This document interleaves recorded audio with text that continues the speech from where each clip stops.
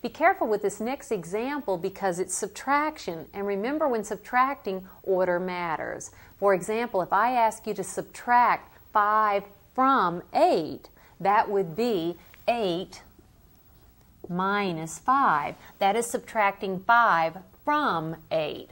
And of course the answer there would be 3. Here I'm subtracting this from this, and so here we have the correct setup for this example. Now remember how we subtract?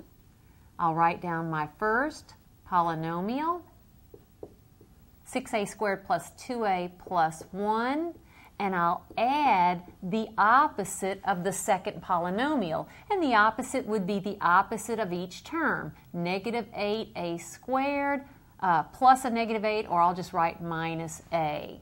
And now that I'm adding, let me just take off parentheses. It's 6a squared plus 2a plus 1, and then it'll be plus negative 8a squared. I'll go ahead and write minus a. Now we just look for like terms.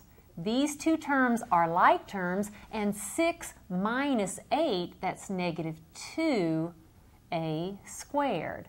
Then I'll have 2a minus a. Now be careful, this is an understood minus 1a. So what is 2 minus 1? 2 minus 1 is 1, and I have 1a, or simply a. So that's plus a, and then plus 1. I can go no further because these are all unlike terms.